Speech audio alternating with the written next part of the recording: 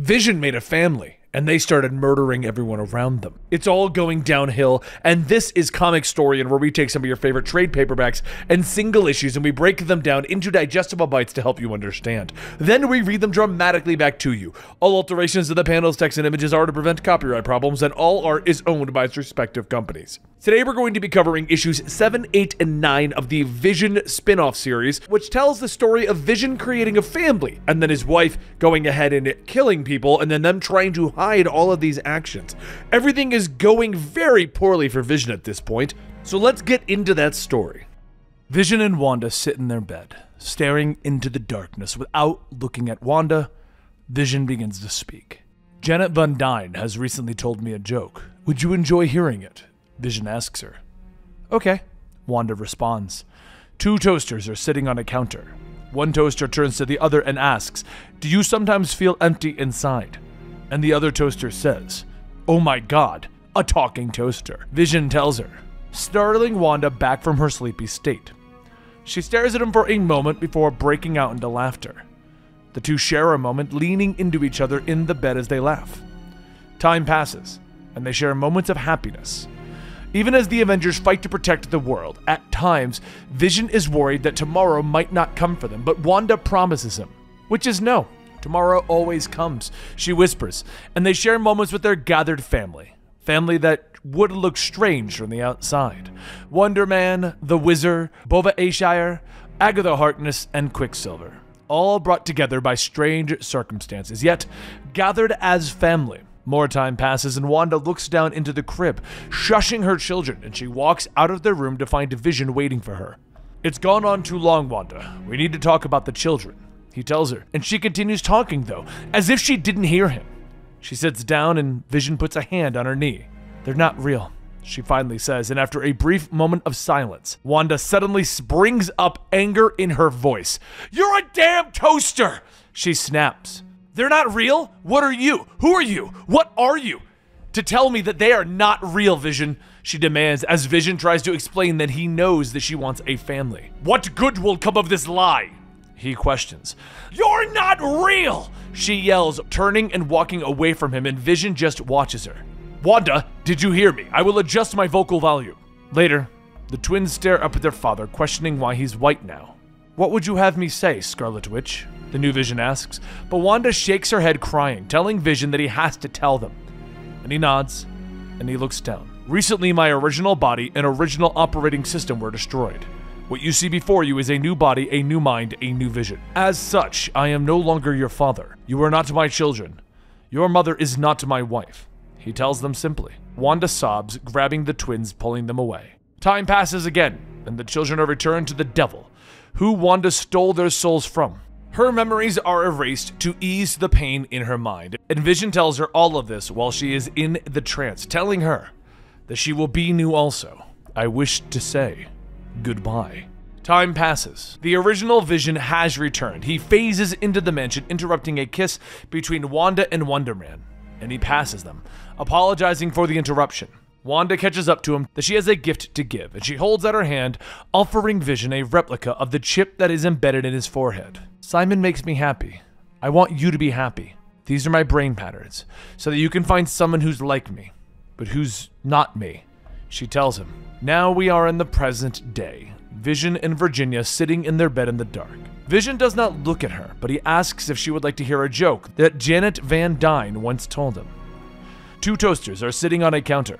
One toaster turns to the other and asks, do you sometimes feel empty inside? The other toaster says, oh my god, a talking toaster, Vision tells her. They don't laugh. Viv sits in front of the mirror, brushing her hair. She once again plays back the audio of the last words the CK said to her, about how he thought that she was cool. In the hall, Vin continues to recite Shakespeare as Sparky watches him. And in the living room, Virginia works on playing the piano, plucking away as she sings Row, Row, Row Your Boat. Outside, Vision melts the snow on the sidewalk as he speaks to Nova on the comms, explaining how to reset the Quinjet.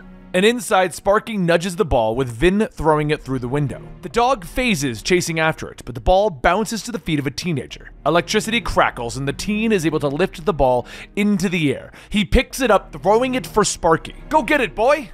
Victor shouts, and Vision turns, seeing Victor Mencha walking down the sidewalk. Son of Ultron, brother of Vision. They smile and they hug, and Vision leads Victor inside, introducing him to the family. That night, they all go out to the nice restaurant, with Victor telling Viv and Vin funny stories about their evil incarnate grandfather. Vision orders some food, informing the waitstaff to simply wait 45 minutes and bring him the check of how much the food would have cost. There's no need for the cook to actually make the food. Grandpa's voice, significantly higher than you'd think, like secondhand microwave high, beeps and squeaks in an almost random number, he tells them with a laugh. Later, they then go back to the house, with Victor explaining that he is jealous of everything that Vision has made. Yes, well, when I look at what you have, I am a little jealous, Vision tells his brother. Really? Victor asks, and Vision smiles, nodding as they head into the house. Well, your hair is quite glorious, he says. Days pass and Victor stays with the family. He sits with Virginia at the piano, explaining that when she downloads the way to play songs, she doesn't feel like herself. She feels like she simply becomes a piano. She stands, saddened by this fact, and then reaches out, touching the floating vase. I am perfect, perfect, perfect. I am the piano. I am, she repeats, beginning to stutter. Victor reaches out, holding his sister-in-law. It's okay, he tells her quietly. He then plays basketball with Vin, explaining that the whole family knows what he is doing when he locks himself in his room. Like, too much Shakespeare can be too much Shakespeare, Victor explains. But as they continue to play, Vin explains that he likes Shakespeare. I'm not saying I don't like Shakespeare, I'm saying like Shakespeare and like also save the world, Victor tells his nephew. I mean, you're the Vision's son, don't you want to save the world, Vin? He goes to CK's grave with Viv and watches as she floats back up from the earth. I should not have seen that, Viv whispers as she sits with Victor on a nearby bench. She leans her head on his shoulder and tells Victor that she is happy that he is here. I know you do not want this, Uncle Victor.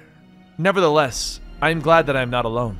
He then goes to the museum with Vision, and while staring at the paintings, he tells his brother that he has a great family. Does it ever get to you, keeping them great? It's not a lot of pressure, is it? Victor says, but Vision doesn't answer. He turns and looks at his brother as he stumbles over his words. I don't know what I'm saying. Just forget it, never mind. Do you ever wonder, brother, what does any of this mean? Vision asks his brother as they both turn to the paintings.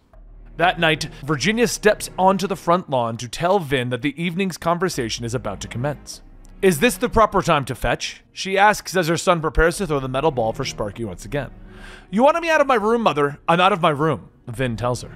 And he throws the ball with Sparky giving chase. The ball bounces off the front door of the house across the street, but instead of following it, Sparky phases through the door, entering the house.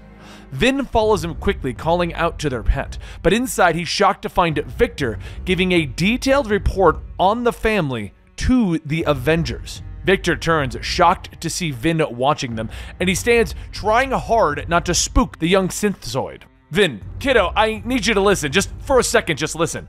Victor tells him, holding up his hands, but Vin begins to back away, shaking his head. I have to go. The dinner conversation is about to commence, he says, but as Vin begins to back up, Victor activates the power in his arm.